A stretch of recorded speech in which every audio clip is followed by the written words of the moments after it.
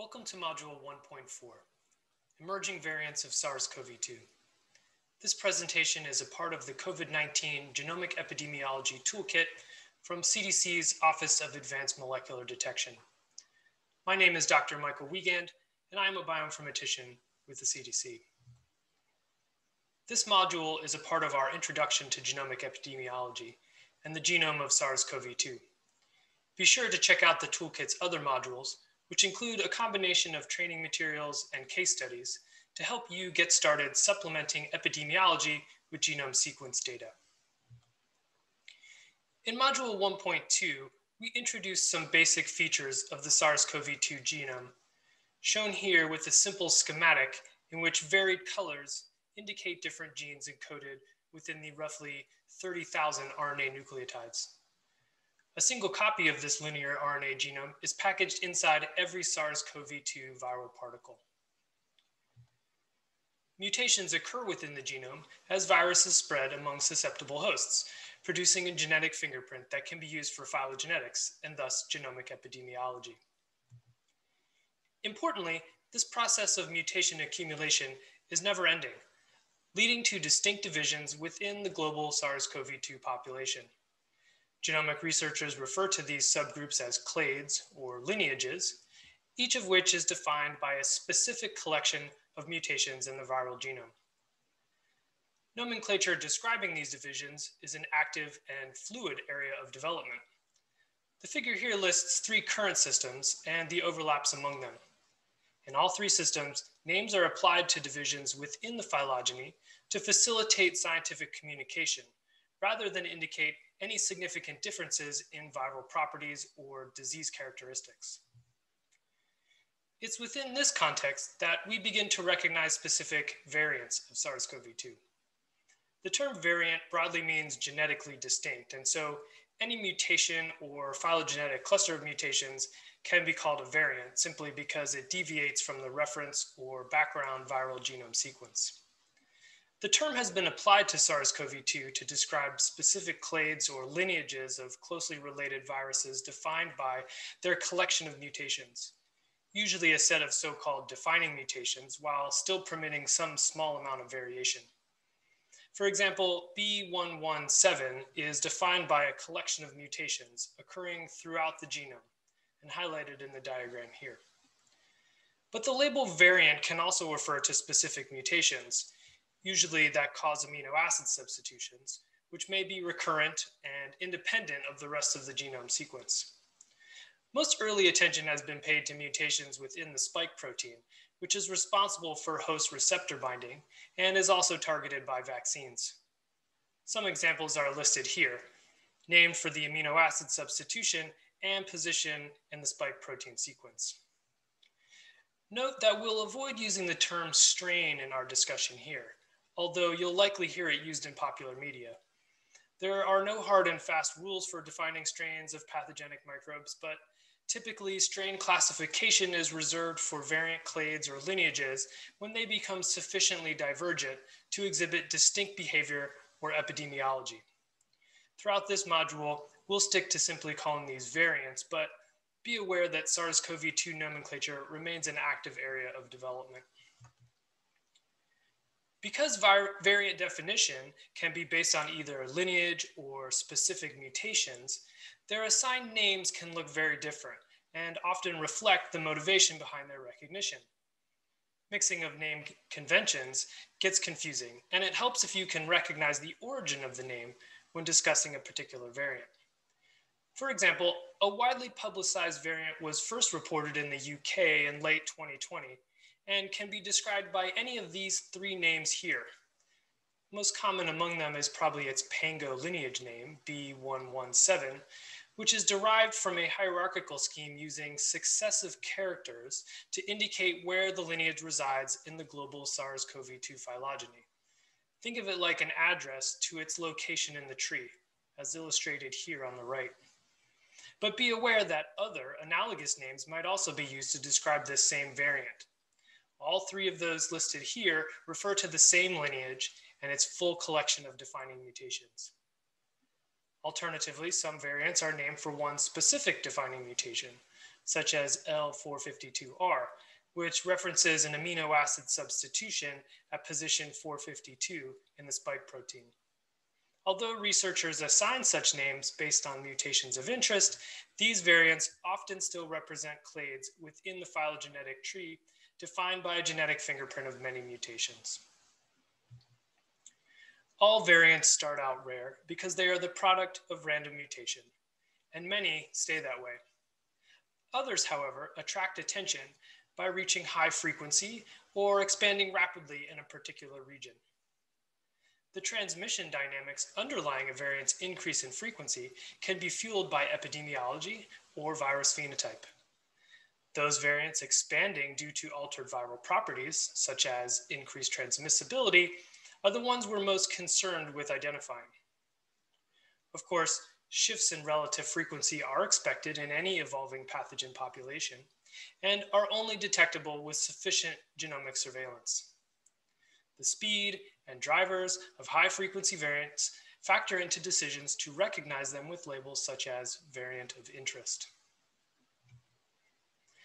Keep in mind that lineages of SARS-CoV-2 can increase in frequency through human behavior alone. The virus spreads through human contact and more quickly among socially mixing populations. The introduction and subsequent spread of the virus in a new population can result in a rapid increase in frequency. The population genetic term for this is the founder effect, in which a new local virus population is seeded by a small number of individuals.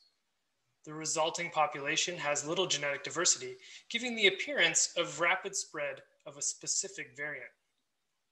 An example of such epidemiologically driven growth was observed during the 2020 summer season as European vacation travel facilitated spread of a particular variant. Named 20A-EU1 and later renamed 20E, the variant spread across many countries, often through multiple introductions as vacationers returned home, and subsequently became the most predominant variant in Europe by the fall. The spread of 20A-EU1 and investigation of potential phenotypes associated with its mutations were described in the preprint listed here and on the toolkit webpage. The first recognized variant of SARS-CoV-2 actually emerged in early 2020, named for its defining mutation, D614G, which refers to the amino acid substitution from aspartic acid, abbreviated D, to glycine at position 614 on the spike protein sequence. This variant appeared as the virus spread through Europe and then North America, becoming globally dominant. It was initially unclear if the spread of D614G was due to a founder effect, but subsequent laboratory research has suggested that this mutation increases viral load and subsequent transmission to secondary cases. Some variants get our attention because they feature defining mutations that are observed multiple times across the global SARS-CoV-2 phylogeny. The general phylogenetic term to describe this phenomenon is homoplasy, which refers to the observation of a mutation in multiple parts of the tree that don't share a common ancestor. Often, this can be interpreted as convergent evolution, suggesting that the mutation has appeared multiple times because it confers a beneficial property to the virus. One example is the frequent mutation of spike protein at position 501. This tree on the right highlights 3 separate mutations at position 501 to tyrosine, abbreviated Y. Although each of these 3 variants has a clade or lineage-derived name, also listed here, it can be useful to instead describe them by this shared spike mutation. These 3 variants are not phylogenetically close related, but exhibit similar properties because mutation at this site is believed to increase host receptor binding during infection. Some variants may warrant elevated labels to indicate particular importance to public health, such as variant of interest or variant under investigation, or even variant of concern. At this time, formal criteria for classifying SARS-CoV-2 variants into such categories are still being debated among researchers and public health institutions. In general, these variants are flagged because they exhibit concerning epidemiological, immunological, or pathogenic characteristics. These include observations introduced earlier in this module, such as rapid expansion or particular mutations linked to altered viral properties, some of which may appear multiple times in the population. Please refer to the resources provided with this module on the toolkit webpage for updated information on such variant classifications. This toolkit focuses on genomic epidemiology, and so it's worth asking what impact the emergence of new variants has on using sequence data to support public health investigation. Fortunately, when applying genetic fingerprinting to investigate transmission, the basic principles described in the introductory modules of this toolkit still apply. Phylogeny still approximates epidemiology, and viral sequence data can still be used to infer linkages among cases infected by new variants. However, some mutations, or perhaps combinations of mutations, may alter viral properties, and so variant identification by genome sequencing becomes another powerful tool to inform epidemiologic investigation. For example, these data could be used to prioritize control measures like contact tracing or patient isolation, if the identified variant is known to cause more secondary cases through increased transmissibility. To summarize, continued transmission and replication of SARS-CoV-2 naturally results in the emergence of new variants through mutation. These variants may not impact genomic epidemiology, but do highlight the broader importance of genomic surveillance for detecting any variants that may, for example, spread more rapidly, increase disease severity, or even evade vaccine-induced immunity. In practice, genomic surveillance often allows detection of new mutations and variants before any such impact on the virus or disease can be determined. This is intended as an introductory module to provide useful background information regarding the emergence of new variants, not in-depth description of specific variants. This is an area of active investigation, and SARS-CoV-2 nomenclature remains fluid and at times confusing. Please remember to refer to the resources provided with this module on the toolkit webpage for updated information.